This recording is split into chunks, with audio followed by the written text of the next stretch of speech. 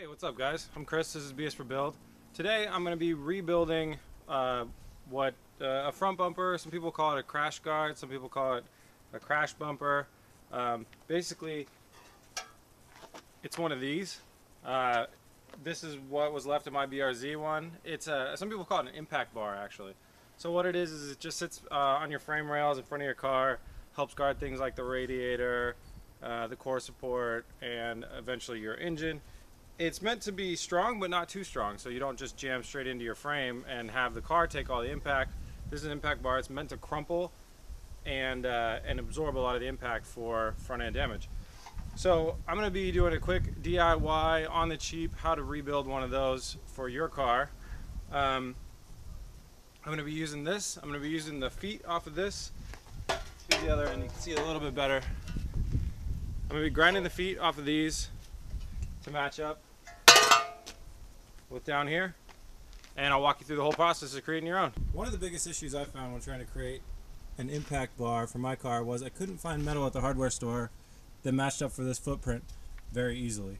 So I'm repurposing the feet off of my mangled one. I'm going to be grinding them off and flattening them down so I know that they're going to match up on all these holes correctly, and then I'll weld bars in the middle to support it.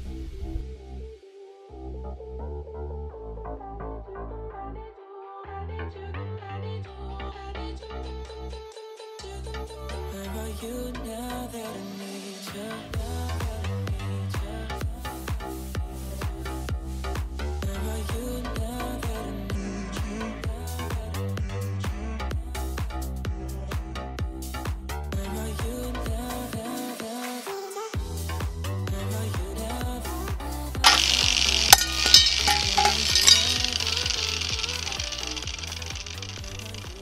That's one. It's two.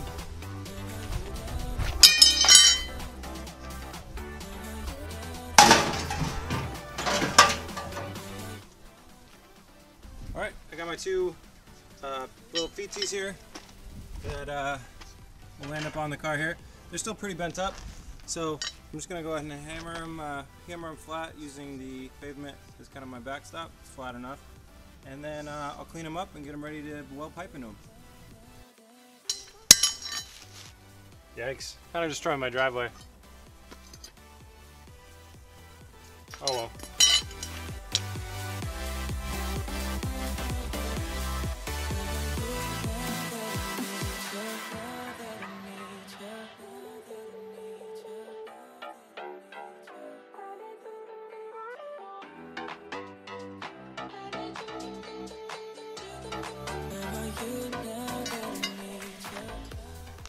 Alright, I got both my things pretty straight.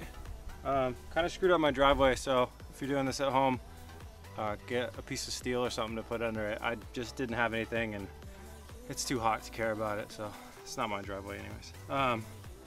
So I'm gonna go back over these footprints with the angle grinder a little bit and just cut off some of the leftover pieces, and then I'm gonna grab out the cutting saw and start cutting our pieces of pipe to build our bumper with.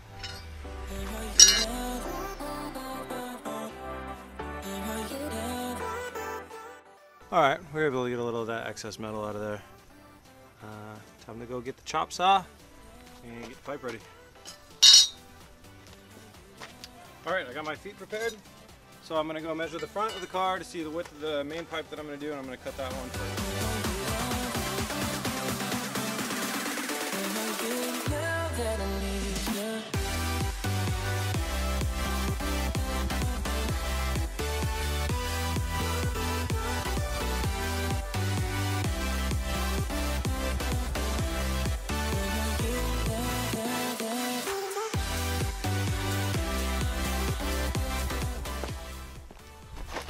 Alright, what I'm going to do next may look a little ridiculous, but I'm going to grab duct tape and I'm going to lightly screw these into the frame and then duct tape that bar onto there so I can test fit the bumper. If I had two sets of hands, Jeff, I could just have somebody hold it and throw the bumper on, but you know what they say, like measure twice, cut once, something like that, measure twice, weld once.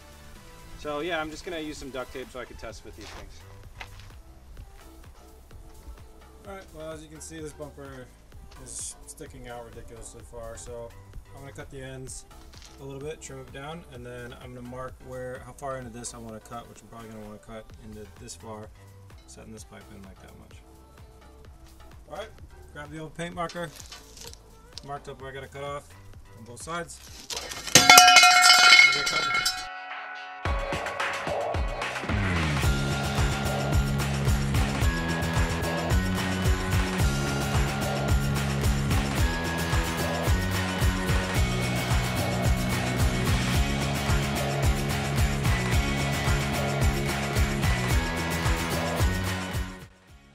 So as I'm working on this bumper, notice some really creepy ass weird bug infestation.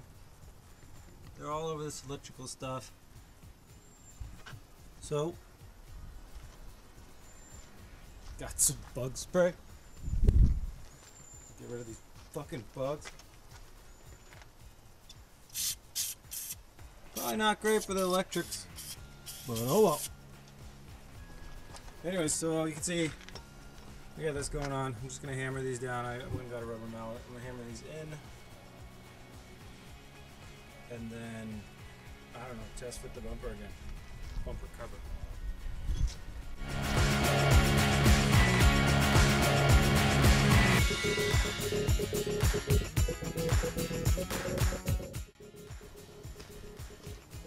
Alright, well, as you can see, some things are progressing.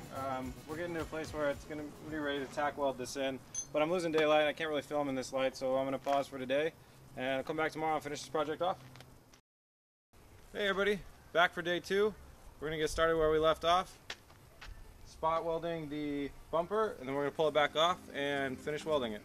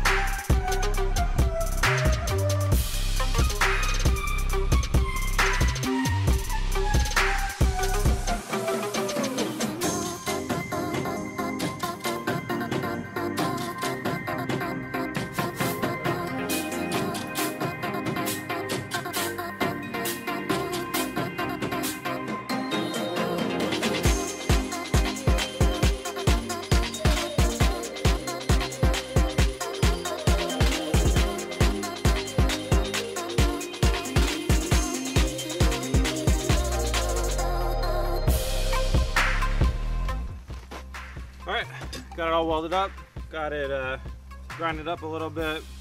I don't really care about making it too clean. So now I'm just going to cover it with a coat of paint.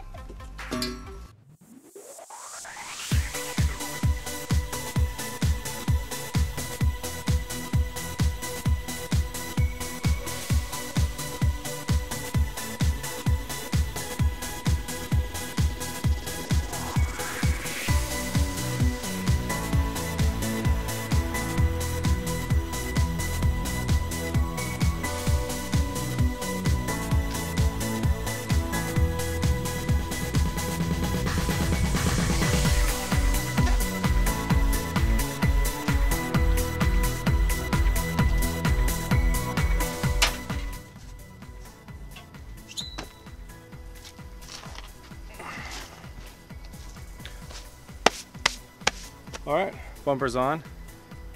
Went pretty well.